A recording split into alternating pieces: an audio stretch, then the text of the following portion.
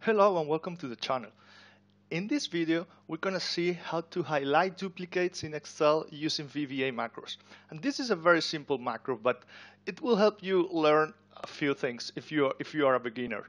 We're going to have a macro with just one loop, one condition or if statement, and one worksheet function using the worksheet object. So I have here some data, and what we want to check is if there are any duplicates as per the employee ID number. So there are some employee IDs here that has been given some access. And it's, again, just a very short data set, so just a few rows, but this could work in the same way if we have many rows. So let's go to the Visual Basic Editor and insert a new module. And that's a standard module. Here we'll have our macro. I'm going to call it highlight duplicates. So we are just going to declare one variable here, which is going to be cell. And cell is just the name of the variable. It does nothing to do with the cells property or cells object. I call it cell because we're going to loop through each cell in a range or in the selection actually. So that will be declared as a range object. Okay, we could have called it C or I don't know, range cell or whatever. Now we will start a loop. So for each cell in selection, and selection is whatever we will select in the worksheet. Now we have only one cell selected.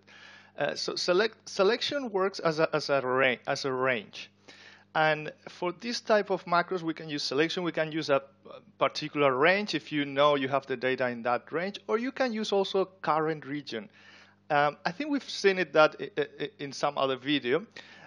So if you want to just click on one cell and select all the data around, you use the current region.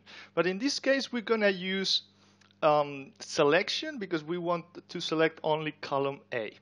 So now, now we're going to have this if statement, this condition using the worksheet function object. And the worksheet function object has all the Excel built-in functions. So if the worksheet function and we will use the count if function. You might be familiar with this function if you are an Excel user. And if in selection we have the cell value in the selection, if we count it and is greater than 1, it means there's more than 1, so it's duplicate. So then in this case we are going to highlight it. We could actually delete it also. It depends what we want to do, right? So we say cell, this particular cell that is duplicated.